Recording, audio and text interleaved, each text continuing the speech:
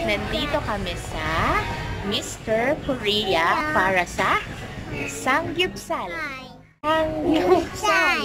Samgyupsal.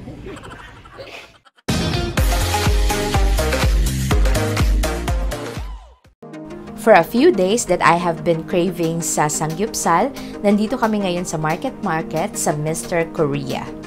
The place is not so big, pero carry na. Uy, mukhang excited na sila. So ito na nga at simulan na natin ang ating Samgyupsal adventure. Ito yung first na isa-serve nila sa inyo. These are the side dishes. They are unlimited. You get to have unlimited rice as well. And dahil nagdagdag kami ng hot pot, this is also unlimited. Their rate is for 499 per person, and just for additional 50 pesos per person, meron na kayong unlimited hot pot. And dahil alam ko dito sila mag-i-enjoy, kaya nagpa-add na kami. Don't be surprised on your bill kasi meron din silang 10% service charge. At dahil hindi pa ako nag-breakfast, ayan na, nire-ready na yung first batch ng meat na in-order namin. The hot pot looks good. It also has unlimited refill of the soup base. And just a tip para mas mabilis kayong makaluto at mas mabilis makakain, itong maninipis ng strip of meat ang una ninyong i-order kasi mabilis siyang maluto. So, mas mabilis kayong makakakain. And then, the hot pot, soon as medyo konti na lang yung sabaw, pwede kayong humingi at magpa-refill ng soup base para dire-diretso lang yung pagluluto ninyo.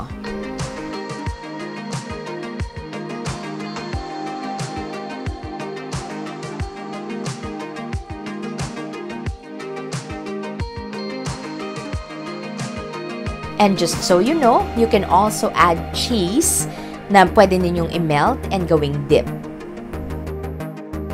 Hindi nyo na bet ang hot pot, pwede ninyong palitan yung griller. This is how it looks like nang walang hot pot. So ayan, continue lang tayo sa grilling.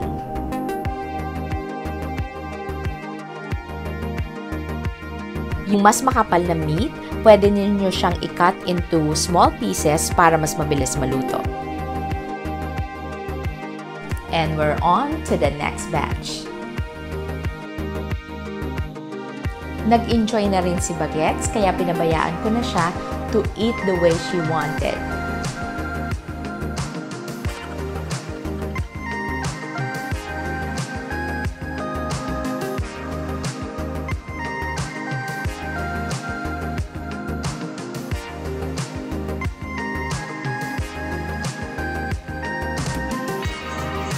Nag-enjoy si Bagets sa hot pot dahil sa mga vegetables.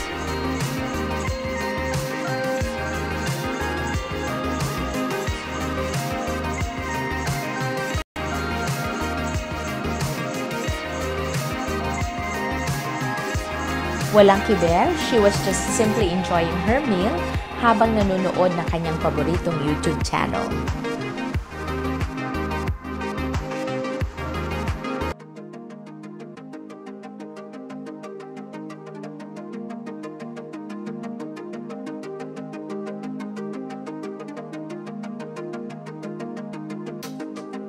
At syempre, dahil kainan nito, hindi naman din patatalo si Mister. At si Baby, syempre, enjoy na enjoy. Feeling niya naglalaro lang siya. And guys, in fairness sa kimchi nila, not so spicy, kaya masarap siya. O ayan, diba? Kinarir ko na talaga siya.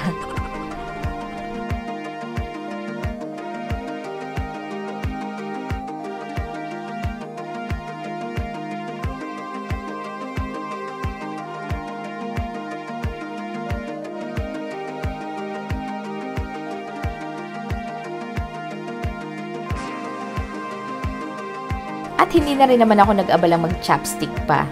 In fairness, masarap naman talaga siya. Cheers, my friends. Cheers!